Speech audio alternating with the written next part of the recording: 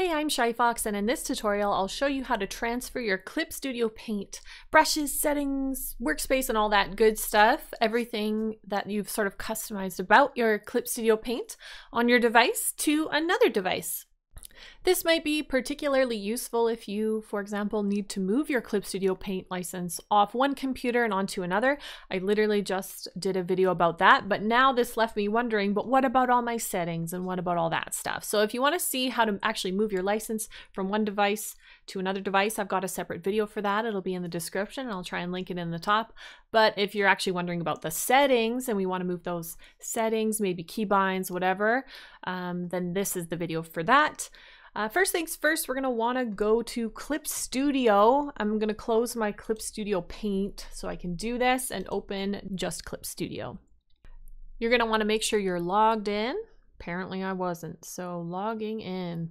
So click on at the top, the cloud, where you've got your cloud, and this is where the magic happens. We have cloud settings, restore app settings, backup app settings now. So on the device that you would like to save your settings from, the one that you've got your keybinds, your workspace, your brushes all set up on, you're going to click Backup App Settings Now. So then you'll just click OK. And you can click the arrows in the top to see that going. It'll take a moment to do that. Just wait till it's done. All right, the backup is complete. That took a lot longer than I thought it would. It was over an hour, I think. So if you're doing this, be prepared to wait. I'm just going to head back to the home page now, and we're going to just pretend I'm on a different computer, different device now. And on the new device, you're going to go to the same place. You're going to go back to the cloud. And then from here, it's going to show you that the last update was at a particular date and time. So that's today. So this has been updated. So then you would click this one, Restore App Settings. So you click it, and we'll go through the process here. As you can see, I did one recently with my iPad just for demonstration purposes. I'm just gonna restore what I actually just backed up. So technically nothing's gonna change for me, but I'll show you what it looks like. So we're gonna hit restore for my desktop. All right, this will restore the application settings. We're gonna click yes. We're just gonna click OK. And this popped up on my other monitor. I'll just move it here so we can see. It says restoring. So this too could take a while. We'll see how long it takes.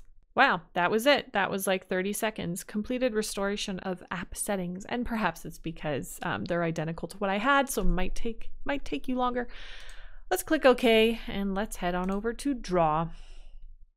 And when I did this from my iPad to my laptop, which is part of the inspiration, hello old thumbnail, let's close that, which was the inspiration of making this video, realizing that, hey, this would be a valuable thing to teach. I found that everything transitioned over super well. The only thing that I felt didn't work so well was the actual workspace, which was like how things were laid out, like my, colors here and things there, toolbar here. And that didn't actually transfer over, but everything else did, especially like the one that I find annoying is my keybinds. I hate having to manually like update those and put those in. So I was really happy that I didn't have to deal with that. The reason maybe my workspace didn't transfer over is because I was actually dealing with version 2 of Clip Studio Paint, and Clip Studio Paint has on their website that this cloud saving of the settings for Clip Studio Paint isn't compatible with versions before version 3 of Clip Studio Paint.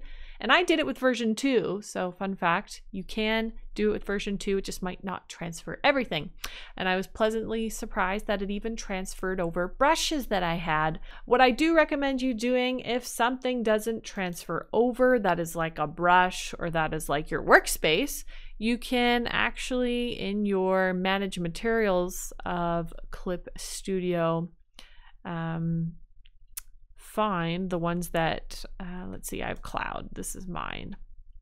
I only have a couple things here, a couple things that were useful. Workspace from November 2020, cool.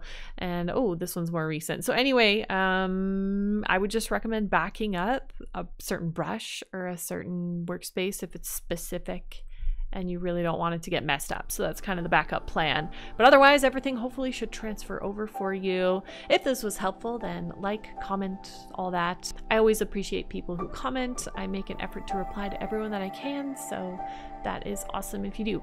And subscribe if you want more Clip Studio Paint tip videos and art tutorials. Happy painting!